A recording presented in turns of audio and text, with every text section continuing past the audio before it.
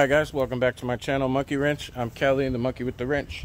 Today we're going to be doing a very short video. I had this Troy Bilt Mustang XB come in yesterday, and it was diagnosed before it was even taken off the trailer. The owner says that he would be able to start it easily sometimes it was difficult to start. It usually ran for 2 to 3 minutes, then it would shut off, and then he could start it right away again, and it would run for another 2 or 3 minutes and shut off. And I knew exactly what the problem is. In most cases, it's not an electrical issue. It's not even a carburetor issue. What it is a fuel pump issue. And I forgot to bring the part out, so let me pause this and I'll show you. It goes right there. Please subscribe. Now this goes for any kind of machine that you have that has a fuel pump. The fuel pumps all look the same. It's this hockey puck looking thing, and it always has 3 hose ends coming off of it. They might be in slightly different positions depending on your model, but it's always the same. Whether it's any other brand, whether it's a riding mower like that Craftsman over there, doesn't matter. If it has a fuel pump, the fuel pump has to be actuated by a pulse that comes from your valve cover and goes through a short hose. That's what this hose right here is. This hose, and you see that double lip is because the bottom portion goes inside of the valve cover and the top portion seals around the top of the valve cover. The valve cover goes in between that little split there at the bottom. And this hose got old and split, and what was happening was it was drawing air. When this thing pumps up like that, it goes like that onto this, and it makes a pulse, and that's what makes your fuel pump work. So if this thing's drawing air, that pulse is going to be irregular or non-existent. And so it might run, it might start easily one day, and the next time it won't start very much at all. It takes a while to get it to pulse. That's because this thing will kind of seal itself occasionally and kind of open itself back up.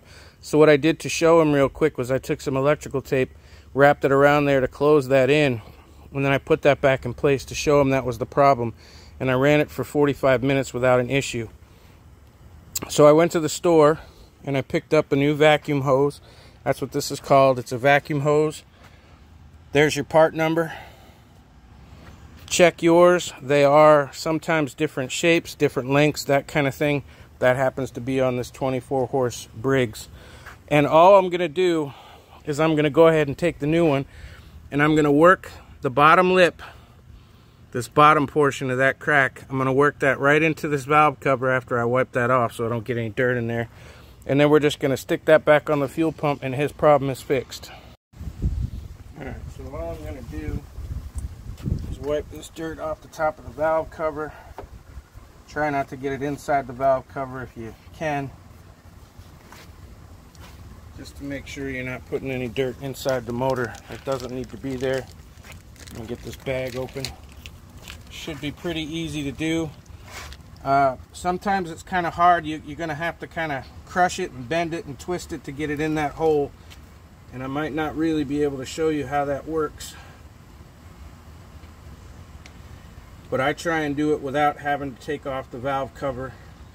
And usually if you work at it for just a minute or 3, you can get it to work.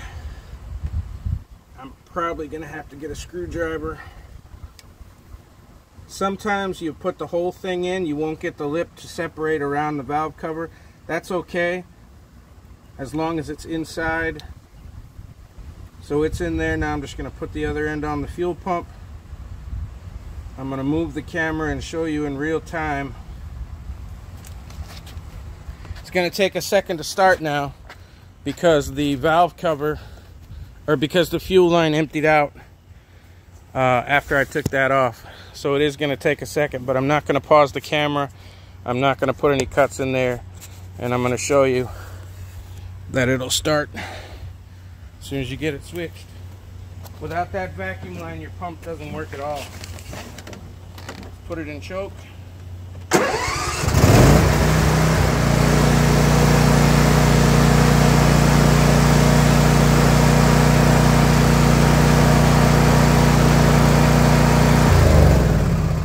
And that's all there is to it. It's crazy to think that a little vacuum line can cause that kind of an issue in your machine. And I bought that this morning at my local parts house. It was only a couple of bucks. I hope this helps. Make sure that you check that line if you have any kind of intermittent starting problems. You see it took 0 tools to fix this thing. And now you know. G.I. Joe. Anyway, thanks for watching. Thanks for subscribing. Thanks for hitting the like button. The like button is the most important thing you can do for anyone's channel. Every time you hit the like button, it shows YouTube that it was a decent video, and then they'll know to show it to new people.